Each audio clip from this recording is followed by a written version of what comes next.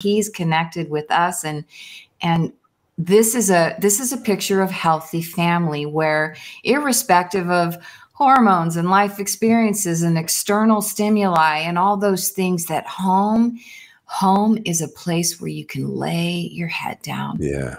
Yeah. And be loved and be seen and learn how to receive. We talk about why marriages are in trouble because they don't know how to receive love. And that's, for those of you listening, I hope this leaves you with a visual picture of what it looks like to receive love. Mm-hmm. And if you didn't grow up in an environment where you were taught how to receive love, this is a picture of what it looks like. We've been given a model in where John is, often lays his head against the chest of Jesus and hears his heartbeat, and that picture of just complete, I am completely safe. Yes. I am completely seen, and it's good. Yeah. Yeah. Before we jump to our part 2, I want to put a little button on this. We say that we believe this, that the wisdom of God is cloaked in simplicity. You got this family expert on here, and he's written all these books, and he's just telling me, like, the secret to everything is just connect with your heart, connect with your family. And I want to say, yes. We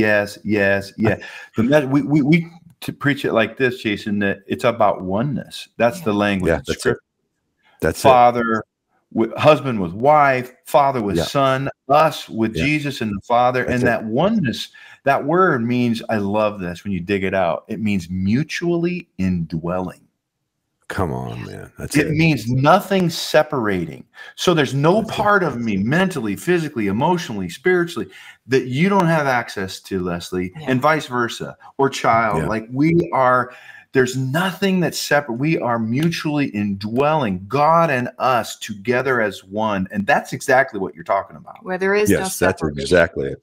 No separation. And that is an answer. I'm sorry, that's the design. Go ahead. No, that's it. When you realize there's no separation in God, there's no separation, and God is love, then that's the prayer Jesus prayed. I pray that they would be one, that they would know this oneness that I share with the Father, just as we share it, Father, they would too share it. And then what did he say? He said, when they know this oneness that we have with you and with each other, the whole world. Yes. That's what you get back to what you're talking about, man. It's the model. If we could know this union, then we're the model for the whole world. The whole world would know that you are my Father, that I am your Son, that you sent me, that this is the revelation of what it means to be human, of what it means to be fully present in the moment. It's what you're talking about. And it changes cultures. That's what we're talking about. Sorry. Yeah. No, that's fine. You don't apologize. I'm just glad that a theologian is affirming what I'm thinking. That makes me feel a whole lot more secure.